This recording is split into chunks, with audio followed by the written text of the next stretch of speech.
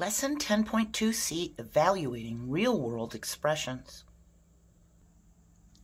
We can evaluate expressions to solve real-world problems. In the back of our textbook, after the index, we'll find a page that has a table of measures and formulas. In mathematics, a formula is a combination of symbols used to state a rule or principle. If we have a rectangle, A is equal to LW is the formula for the area of a rectangle. It's the length times the width. An algebraic expression contains one or more variables and may contain operation symbols such as a plus or minus, parentheses for multiplication, fraction bars for division, but no equal symbol. 1 8/10 C plus 32 is an expression. There's no equal sign. A formula is an equation. Equations do contain equal symbols. Here we have it as an expression with no equal sign, and here we have it as an equation because there's an equal sign. This is degrees Fahrenheit is equal to 1 8/10 C plus 32. Because we have an equal symbol here, this is an equation, and it's a formula to convert degrees Celsius to degrees Fahrenheit. LWH is an algebraic expression with 3 variables. That's length, width, and height. To find volume, we multiply length times width times height. We have a length of 4, a width of 5. We multiply them together, and we have 4 times 5, which is 20. That means the first bottom layer has 20 unit cubes, and its height is 2. We just multiply the 20 times 2. We know there's 40 cube units here. We learned about that in 5th grade math 11.10. If you don't remember it, it's linked in the description so you can watch it quickly if you're confused. A cube is a rectangular prism with 6 congruent faces. This means its length, width, and height will be the same number. So its length is 2, its width is 2, its height is 2. So we have 2 times 2 times 2. We have 2 raised to the 3rd power. And 2 raised to the 3rd power can be read as 2 cubed. It makes a cube. Since we can find the area of a flat surface by using length times width, LW, and a cube has 6 congruent faces, 1, 2, 3, 4, 5, 6, we can use 6x raised to the 2nd power for the surface area of a cube. That's the entire surface area. We have this side as some number x and this side as some number x. The sides are the same length, they're congruent, so we have x squared, x raised to the 2nd power. We learned about that in 4th grade math 11.7. Don't know if you remember that. Length times width. So each face is x squared, or x raised to the 2nd power. So if we have 6 of them, we have 6 times x squared. And x cubed, x raised to the 3rd power, gives the volume of the cube, length, width, and height, x, x, and x. They're all congruent, all the sides. So we have x times x times x. It's equal to x raised to the 3rd power. And we use a script L for a lowercase l so we don't get it confused with a 1. So here it's telling us to use 6x squared to find the surface area and x cubed to find the volume of a cube with a side length of 5 centimeters. So remember, a cube has all of its sides are congruent to each other. We substitute 5 for x in the expressions and we evaluate.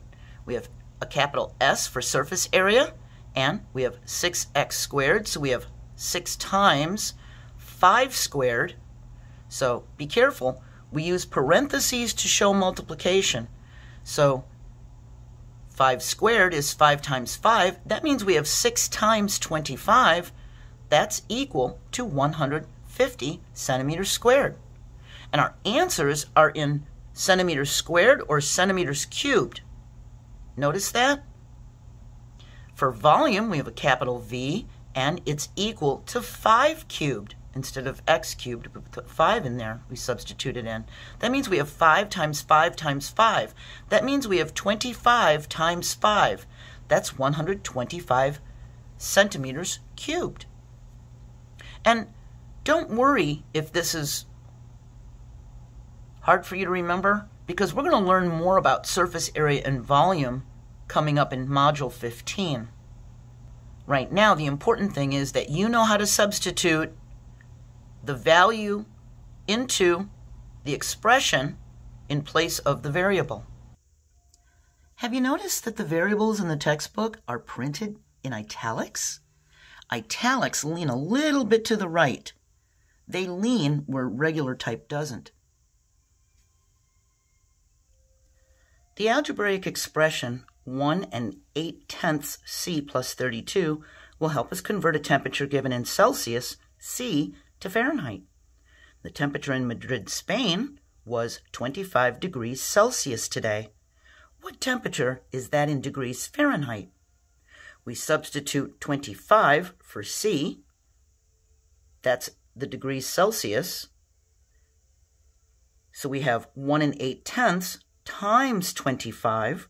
We can use scratch paper to do our multiplication on the side. We get 45. Remember, there's 1 decimal hop in the equation, so we're going to have 1 decimal hop in our product. So we have 45. Now we have to add the 32. And that gives us 77. We know that's 77 degrees Fahrenheit. So that's not a little zero exponent. That's the degree symbol, okay? The expression 3 3/10 m gives the number of feet in meters, m. Evaluate this expression for m is equal to 0, 1, 2, 3, 4, and use our results to fill in the table. So m is the number of meters. If we have 0 meters, we have 0 feet. If we have 1 meter, we have 3 3/10 feet. We would just do 3 3/10 times 1. If we have 2 meters, we multiply 3 3/10 times 2, we get 6 6/10 meters. If we multiply 3 3/10 times 3 for 3 meters, we get 9 9/10 feet.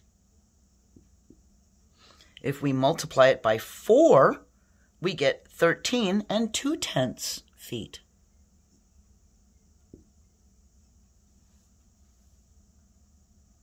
As we go up by 1 more meter, our feet go up by 3 3/10 more. Do you remember from last year that a perimeter is the distance around a closed plane figure? It's like a fence around a yard. We can use the expression 2L plus 2W to find the perimeter of a rectangle. We have 2 times the length and 2 times the width. So we're going to have 2 times 4 plus 2 times 2. 2 times 4 is 8, plus 2 times 2 is 4. We have a perimeter of 12 feet. We substitute the numbers into the expression, and we multiply, add, and then solve. And because we have these numbers here, we need to use parentheses, don't we, when we substitute the value in for the variable?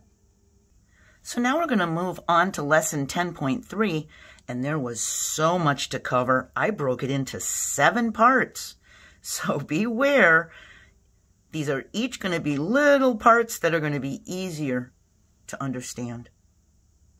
I really hope my math lessons have been helping you, and I hope you have a really great day, and I'll see you next time. Bye.